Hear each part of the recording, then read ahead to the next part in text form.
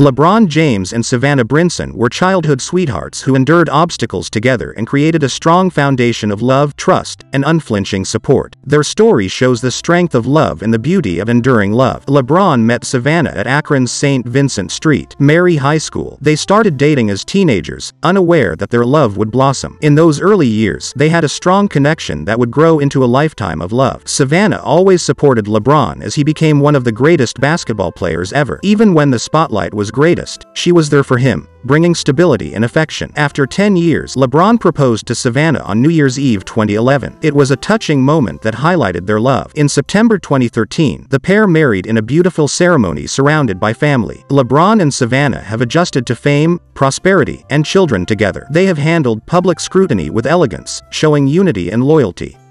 Their love has always revolved on family. LeBron and Savannah are proud parents of 3 children.